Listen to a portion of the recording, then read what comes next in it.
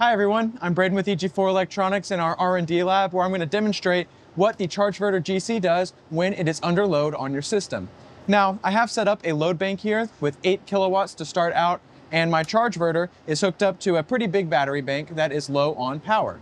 Now, we have a 12,000 XP that will be powering that load bank while the ChargeVerter is charging up our batteries from our generator that's outside.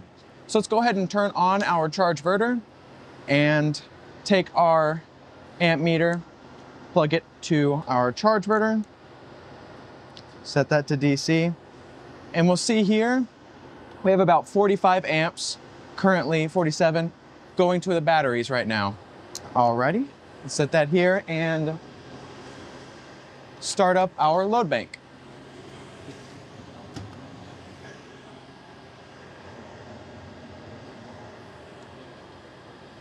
All right, now we have about 7 to 8 kilowatts of load coming to our 12,000 XP from our battery bank. You can see here, we got about 118 amps of DC going from our battery bank to our inverter. Now, on the ChargeVerter, we still only have about 50 amps going from our ChargeVerter to our batteries. So we're net losing about 60 amps from our battery bank to our inverter. Now, what this will do is this will continue to discharge your batteries even though you are running the ChargeVerter, because the ChargeVerter is not outputting as much power as you're using with the inverter. Now let's lower our power output just a little bit.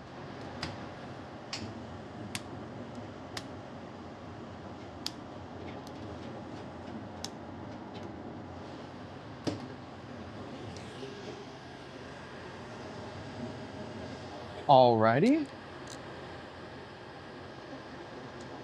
Now let's check from our battery to inverter again. Now we have about 18 amps or about 900 watts or so powering. And again, on our ChargeVerter, we still have 50 amps, about 51, which means we are net gaining about 32 amps from our ChargeVerter to our battery bank, which means our batteries are being charged. Now, of course, they're not being charged at the full amperage that the ChargeVerter is outputting, but you're able to slowly build up your batteries. Now, ideally, the least loads you can use while your ChargeVerter is operating will mean your battery bank will charge up that much faster, thus saving you on the fuel of your generator cost and ensuring that your system is up and running as a backup ESS rather than running on generator as soon as possible. So make sure to take these in consideration when using our ChargeVerter-GC.